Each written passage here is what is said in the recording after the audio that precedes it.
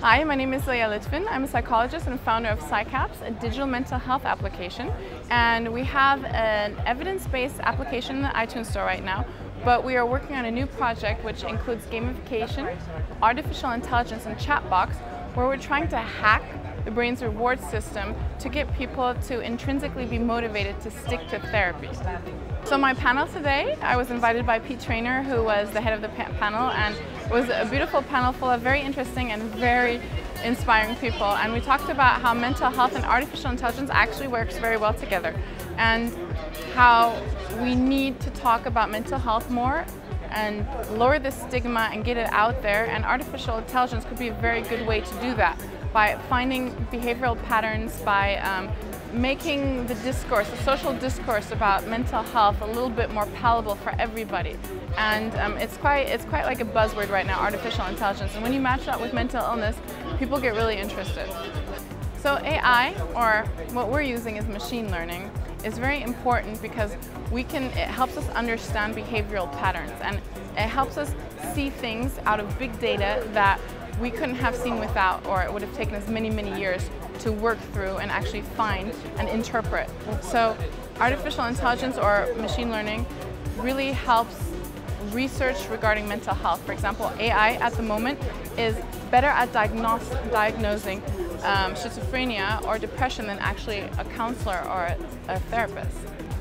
I hope that people understand that artificial intelligence isn't just there to rule the world or to advance entertainment, but we can actually use it, and we must use it to help mental wellness, mental health, and to fight mental illness. I think the most important part about CognitionX is bringing all these people together that are all working with the same tools more or less, but they're working on different areas of expertise and bringing them together, because at the end of the day, disruption happens where two unlikely fields get together and they change the world.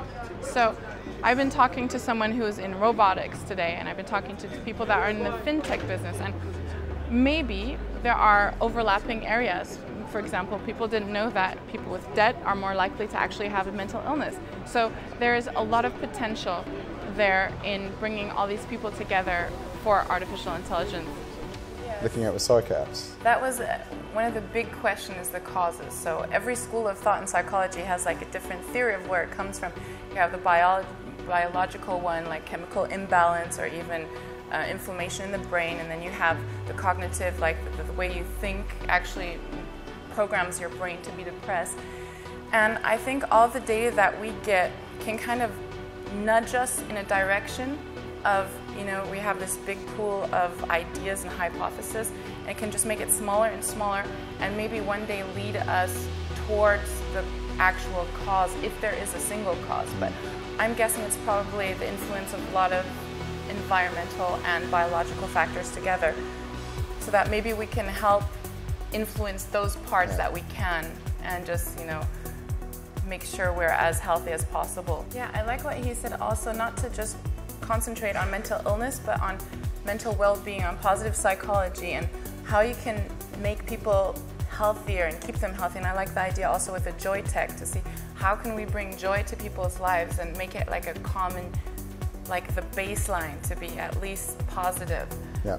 I think that's very important. And AI is doing huge steps in diagnosis, by the way. Like, they're overtaking counselors and therapists, which I am a little bit ambiguous about, but they're much better at diagnosing things like depression, schizophrenia than a person is. Maybe in 10, 15 years we can do that, but right now we need people.